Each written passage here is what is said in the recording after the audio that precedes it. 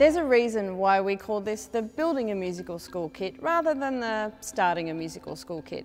Getting a whole school music program started is a whole school initiative. It has to start with a vision. From how you are going to communicate with your school community to how are you going to measure your success. You can see a lot of this at Chalice in the Don't Stop the Music series, from the new partnerships that were made with Music Aviva and Just Brass through to the many challenges that Lee Musumeci, the principal, needed to deal with. It was a big learning experience for the school teachers, and as they learnt how to teach music, they actually became students again. Music education is a big commitment, but it can have a really big reward. It actually starts with you and your reasons for why you want to start a music program or expand the one you've got. I've worked with a lot of school leaders and principals, and so often they're just looking at one outcome, having a school band or a choir to perform on assembly.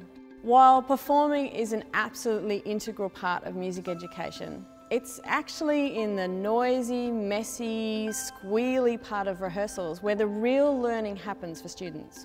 It's during that learning process that students are actually developing their impulse control, they're honing their executive functions, and they're practicing key social skills. And if you've embarked on this journey, you're probably starting to understand the very real developmental, cognitive and educational benefits of a high-quality music education.